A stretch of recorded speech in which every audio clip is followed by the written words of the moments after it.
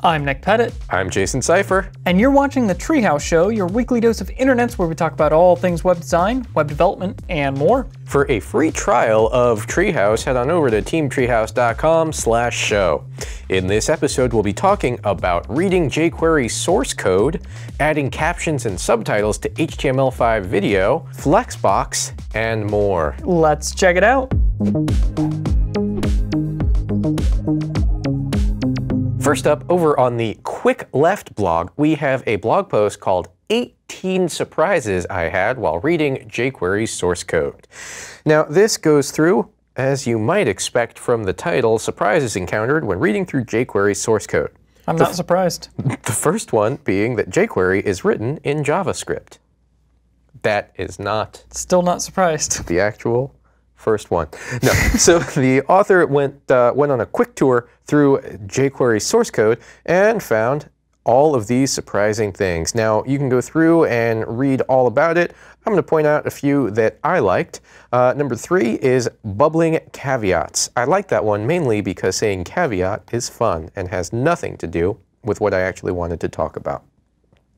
So, function.addClass actually accepts a function. That's interesting. You would expect that it takes a string, which it does, but you can also pass it a function. It says here you must return a string of space-separated class names from this function to apply them to the matched element. And as a bonus, the function receives the matched element's index as an argument, which you can use to build intelligent class names. How cool is that?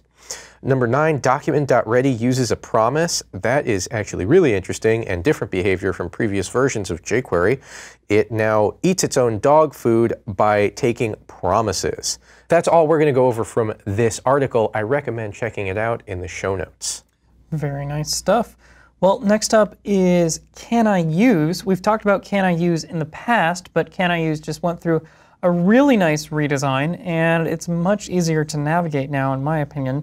Can I Use, of course, is a website that shows you browser support for various CSS, HTML, and JavaScript elements, properties, and what have you. So here you have a big listing of CSS, you have HTML, and you can type in anything. So I could type in, say, maybe the audio API or audio element, and bam, it will tell me which browsers have support for that particular thing. If I scroll down here, there's also a bunch of JavaScript APIs listed out. A lot of them you may not have heard of yet because they don't have very good browser support, such as the Ambient Light API or the Battery Status API. Let's click on one of those. Ooh, looks like just Firefox supports it, and even there it just has partial support.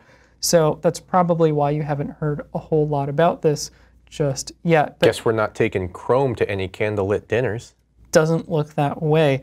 But anyway, pretty cool. Definitely be sure to check this out. I use Can I Use all the time, and it's just enormously useful for checking on whether or not something I want to use is supported in various browsers. And it's because Chrome wouldn't appreciate it, not because can't use the API. Next up, we have a post over on the Mozilla blog on adding subtitles to HTML5 video. Now, this is actually a bit more complicated than you might expect. But with the video and audio elements in HTML5, we can now add video and audio subtitles to websites. Now, this is an example of using the video and audio API. Here's what it looks like on the site. You can go ahead and click play, and then over on the right here, it has the closed captions, and right now they're off, but we can put them on in English, and then there's a couple other language options down here. So how do we accomplish all of this? Well, goes through, and wow, look at all this that we have to do. First step is adding the HTML markup. So we give it a video, we give it the video source, that's all pretty standard, and then we add the different tracks using the track element and giving it the attributes. Most importantly, the source being the destination of the caption. Now, it also walks through and tells you the different attributes that the track element has. So once we have all that going, well, we have our video controls div, and we have the button with the ID of captions, and then we can see we're adding just a little bit of simple CSS to it. So now it's time to implement the captioning. So the first thing that we have to do is store a handle to the caption buttons, and then we turn off all captions, and this is in case any of the browsers turn the captions on by default. This video player is going to not display any captions at all. After that, we programmatically build the caption menu based off of the different tracks that we implemented earlier in the HTML, and then go through and create more buttons and event listeners for what happens when the track is clicked. So once again, implement more CSS, and then we can style it, and now we have the wonderful browser compatibility section. So this is a very thorough blog post telling you how to implement subtitles and captions in HTML5 video. Wow, and more than likely, as Nick was saying earlier, you're probably going to just want to use a video player that already has that all figured out for you. Very nice stuff. Well, next up is this wonderful blog post called Flexbox-based responsive equal height blocks with JavaScript fallback. What? Whoa, that's a lot of words. What does it mean? Nothing.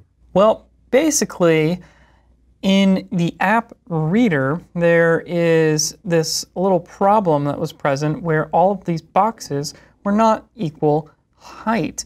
But instead of just leaving it broken like that, it was solved using Flexbox to look like this. Whoa, how did that happen? Well, Flexbox is this newer CSS property, or this group of CSS properties, that basically solves problems just like this one. So this is an unordered list, and each child or list item has the class list item with 2 underscores. It's a little weird, but okay. And here, overflow hidden is being applied to the list just to clear all of the floated elements, and then list item is getting a width of 25% and it's being floated to the left. And that produces this result here. With the Flexbox solution, each list has display flex applied to it, and then flex wrap is set to wrap, and then each child has display flex applied to it as well, and that gives it the same height in their rows. So pretty clever use of Flexbox. In fact, it's exactly how Flexbox was meant to be used, to solve problems just like that. And also included here as a bonus is a JavaScript fallback for browsers that don't support it. So that's going to be anything less than Internet Explorer 10. Pretty cool stuff, so definitely be sure to check that out. It could be useful for maybe like a photo gallery, or really anything where you're displaying an unordered list and you would normally float everything to the left to get them all in a row. That's great. Flexbox is the future today. Mm-hmm. Next up, we have a project called please.js. This is a JavaScript library that politely gives you a pleasing color. Let's go ahead and see how that works. It randomly makes a pleasing color. Please.makeColor. Okay, let's go ahead and try it. Click that button there. That is very pleasing. I'm going to try it again. Oh, that's pleasing as well. Pink and blue. I don't know what color that is. And I don't know what color that is either. I don't have the words for what these colors are. Now, instead of generating just one color, we could generate 4. Wow, look at that. Got a nice little color palette going on here. Or this could be lights on a disco dance floor. I've got disco fever. Yeah. Wow. Who knows? So it also allows you to make a random color based on another color. Look at that. Make a random gray, gray being a color and not some sort of slang I'm not familiar with. Do they have a neon gray? I don't think so. It's really a soft, outspoken gray. Or just go nuts. Look at that. This is nuts. Anyway, that's cool. That's it. Please.js generate a pleasing random color. Very cool stuff. Well, I am at NickRP on Twitter. And I am at JSeifer. For more information on anything we talked about, check out our show notes at youtube.com/GoTreehouse. You can also search for us on iTunes. We're the Treehouse Show, and please rate us. And if you'd like to see more videos like this one about web design, web development, mobile business, and so much more, be sure to check us out at teamtreehouse.com/show for a free 30-day trial. Thank you so much for watching, and we will see you next week.